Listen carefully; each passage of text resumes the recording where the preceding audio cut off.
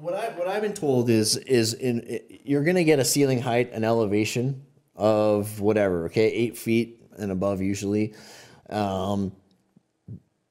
Or what they'll say is go 1 inch below the highest or the lowest duct, right? So you need to make sure if there's any mechanical, plumbing, or anything in here, you need to stay down 1 inch minimum from any duct work. Okay, so and that's air clearance, right? So if you got hat track, if you're framing it with hat track, for example, right? That is 7/8, right? And you're also going to need bracing this way, which is going to be another 7/8. Okay, and that's just to the bottom of your steel, right? So 1 inch air space, right? So 2 inches, inch and 3/4, sorry, inch and 3/4 for steel. Right, so you're going to come down 2 3/4 from the lowest duct. Okay, it's always the same. It's always the same. Okay, you always have to have a 1 inch airspace. So you're going to have a plumbing and mechanical, electrical, and duct. So you got a big duct. You got to be an inch. You need to have an inch from the lowest point. Okay, a lot of times guys go tight, but that's not code. And you got caught, you're gonna have to change it. Okay, it's just follow this rule, and you'll always be safe, right? So you got your number. So now what you want to do is you check for high side and low side. So say this side's high, right? This is the number you go with, right? This is the number you go with, okay? Because you can't grow your wall, okay? Or hold on, let me think. Yeah, because it's always go off the high side. Always check. Then go off the high side, not the low side. Oops.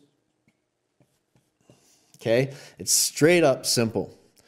So what I mean by that is, say you're measuring, you got your line laser, okay, and you're checking your elevation.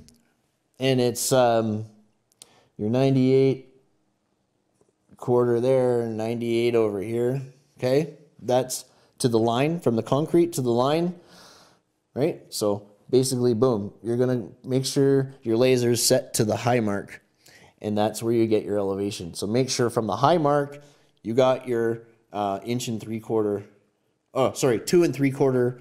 If you just quickly check the elevation they provide, whether it's 9 foot or 8 foot, okay, you just double check and set it where it's at. Yeah, it's pretty straightforward. Ceilings are pretty straightforward. And like to say, in bulkheads and anything like that, I lay it out on the ground, okay? And same thing, if you got a duct run here, okay, and you got a bulkheaded out, right? You got to have 1 inch all around, okay? So you also got to be 1 inch away from the front, okay? Lasering up here, okay? It's pretty straightforward, guys. So you got a laser level this way and a laser level this way, okay? You're gonna plumb up the front, and you're going to level the bottom. So the standard centers are one foot on center, 16-inch on center, and 2 foot, right? 2 foot / 24-inch on center. Okay, those are your standard centers. Okay, I don't think I've ever done it differently. Yeah, 12-inch. 16 or 24. That's it. So that's it. That's your 3 layouts: 1 foot, 2 foot, or 16-inch. So the idea of the 16s, right, is it divides the sheet up, right? Divides the sheet up nice. So that's your idea. That's the idea behind the 16s. Okay. is it's how we divide our drywall, our 48 inch wide drywall. Okay, it's how we screwed off nice and evenly type thing. Okay. Access granted.